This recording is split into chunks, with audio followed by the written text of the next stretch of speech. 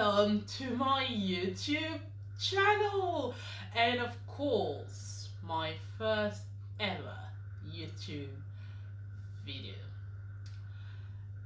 And I bet you're wondering, why is Hermine wearing a scarf indoors and in the kitchen? Well, as you know, we are in lockdown, and so I don't get to go out much, and so I can't put my winter scarves on, and this is my first ever scarf that I've knitted. Yes, my pride, my joy. And so I thought, why not put it on? Why not? Why not? Yeah, why not? So yes, I've got my scarf on. I hope you like it. Anyway, let's talk about why I'm here. So you obviously know me as a baker on the Great British Bake Off, but I am also a home cook. And so on this channel, I would like to share with you not only the sweet recipes, but also the savory ones. And we are in winter, and what best than comfort food?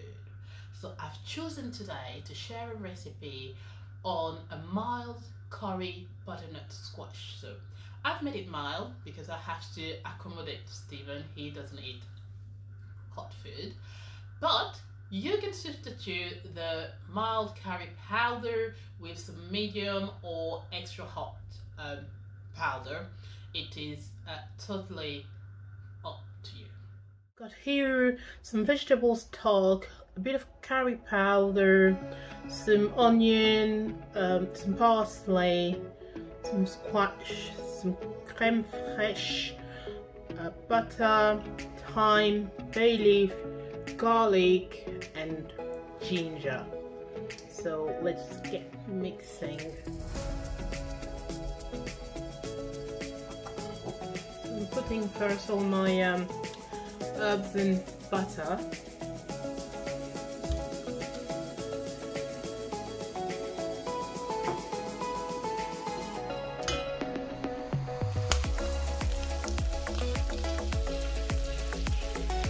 My onions, my shallots. They're not actually onion, they're shallots.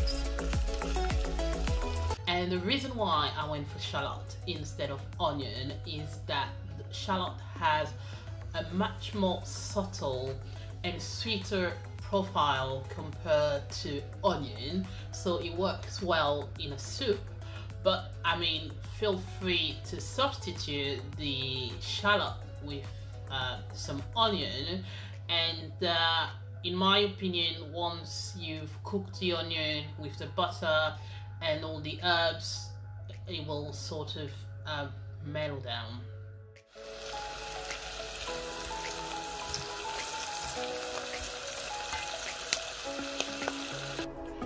In the meantime, I'm bringing my squash to boil with about half a liter of water. Now to this, I'm adding my curry powder, I'm adding my salt, I'm adding my parsley leaves, and last but not least, I'm adding my vegetable stock.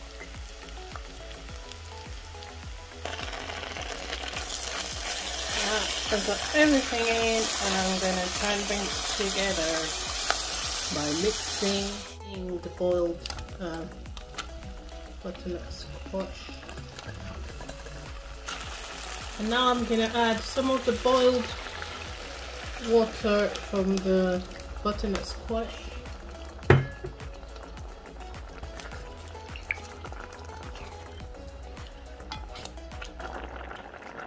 I have decided to add about a tablespoon of honey to balance out the flavors.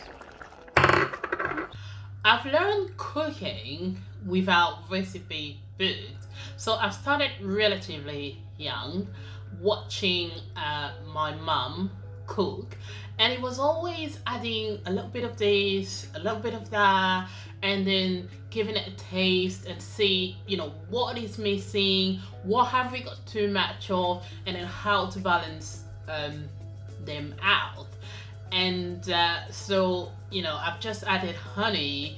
It was never intended at the beginning of the recipe, so you can't see it in my ingredients on the bench. But when I tried it, I felt it was missing something, and so yes, I added some honey. I'm adding my double cream. Sorry, I meant creme fraiche, not double cream. That wasn't double cream in the pan there, it was creme fraiche.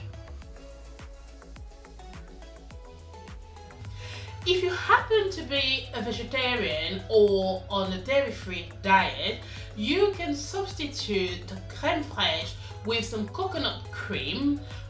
It's super simple to make. I will share a video eventually on how to do that. I make my own coconut cream, coconut milk.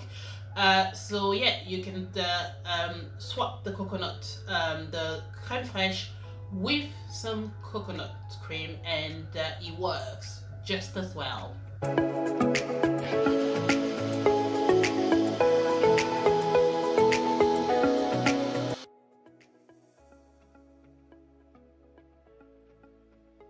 And of course, for the presentation is very important. You can swirl some double cream, liquid double cream, on your soup, sprinkle a bit of pomegranate and some herbs. You again can substitute the double cream with some coconut milk. I hope you enjoyed this video. If you did, please give me a thumbs up. If you didn't, do not give me the thumb down. Just don't bother. Right. Okay. So if you would like to be notified on whenever I upload a new video, please subscribe and hit the notification bell below. And also leave me a comment on whether you would like me to try something special, something new, and I'll see what we can do. In the meantime, take care.